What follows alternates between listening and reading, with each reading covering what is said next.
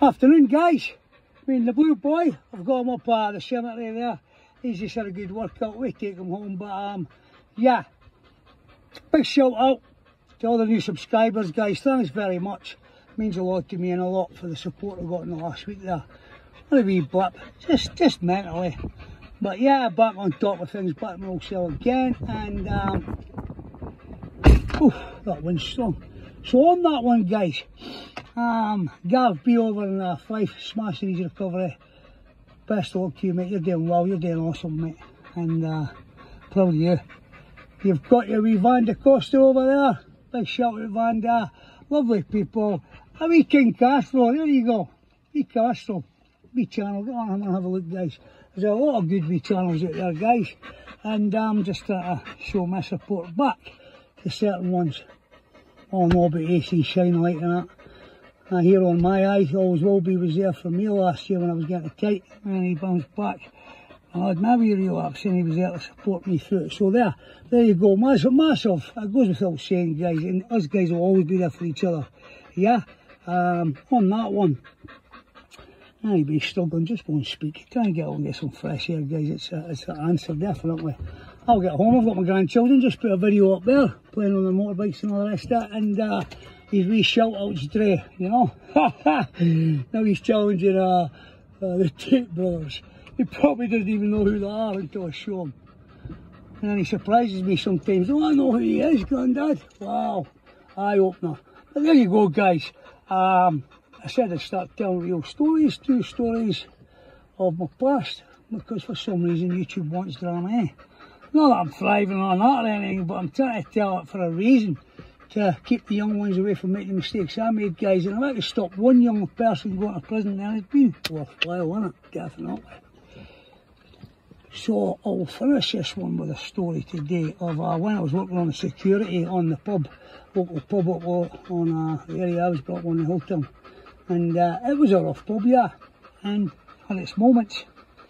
Actually, there was a good pal of mine, a friend of mine, murdered on that door, stabbed to death. So there you go, you can see the nature of the beast I'm talking about. And these blades are involved, and there's naughty people carrying them, and anything could happen, guys. Well, this one was a bit more severe. This is a handgun involved in this one, guys, and it's not what you get every Sunday, I can assure you. It comes through the lounge and it's packed with the females and karaoke, and it's heavy duty. It's that busy. We've actually got 3 doormen on it that day. There you go. And I goes through the lounge, I'm doing my wanders. I always went on patrol, guys, right? Same as you cleared away the empty glasses and that. Not you're a pot liquor, you're putting away potential weapons, pints, a table with 6 empty glasses on, or bottles and that. You just get them up to the barmaids, get them away so there's no all these things lying about, guys, to be thrown as missiles. Tricks of the trade, I call that. And communicating with your locals and knowing the time of day, what's going on, knowing your environment. And sure as hell, spot a big lad come in the door, because there's 2 entrances into this pub. And I know him well, I know him. I'm going to say his name because he's passed away now, God rest him. John Wallace, old John. He was a right handful back in the day. And his son is on the go, and his son's a good pal of mine. There you go, young John. Shout out, mate. A lot of time with me.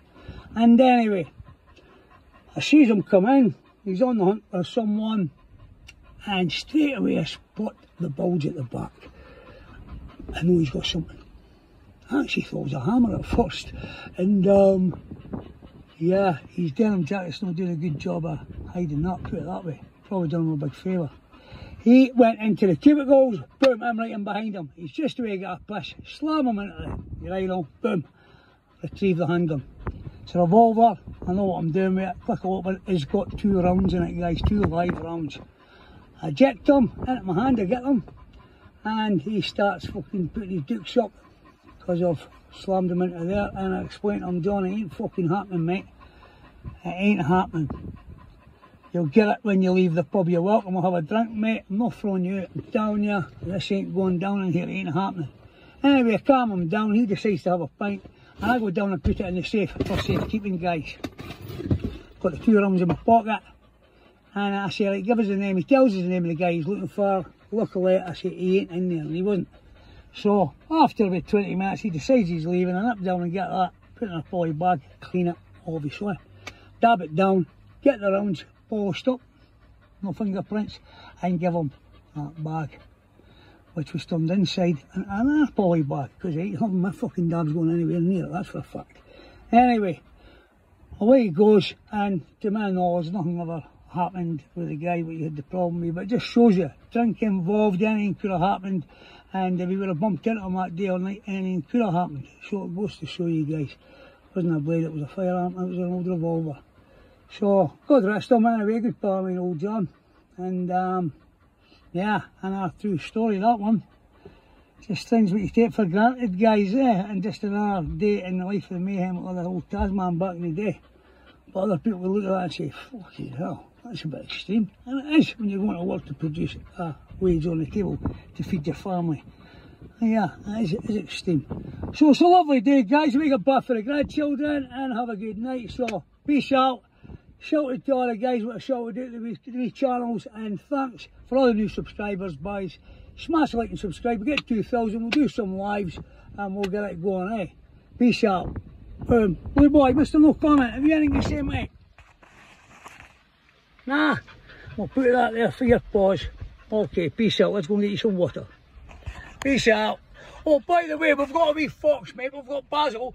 Basil's on, I'm trying to get him into the garden and feed him, but we've got a wee fox, guys, so keep you posted on that one. Basil, brush. Hey, bro. I hope he's not been at your face, because you've got a claw mark there. Probably the pussycat again. Peace out, guys. Boom.